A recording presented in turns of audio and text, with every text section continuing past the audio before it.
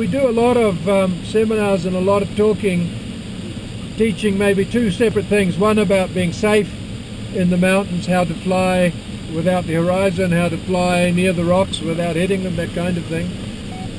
But maybe the most important thing is learning to understand where the lift is, why the lift is, how the atmospheric engine, how the atmosphere is working, and then where you put the glider to.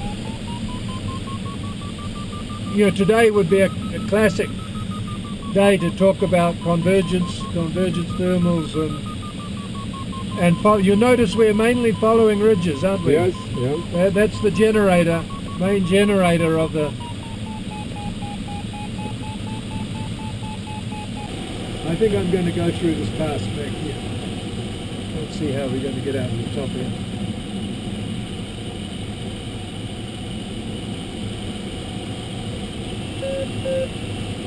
Fly to Quebec, head of the bush, 7,000 feet, crossing into the Tasman Valley.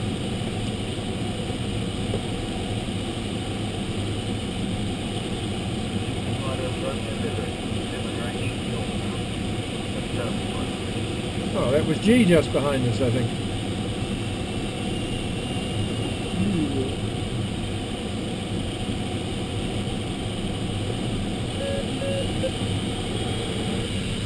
Oh, that was good.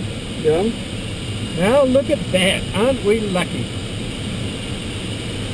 Is it the special? I'm glad you came today, not Friday. The wave flying's great. But to fly like this, close to the mountains, up into this place in thermals, it's better than European mountains. It's more beautiful. You get much more really hard against the mountains. It's safer because there's more places to land.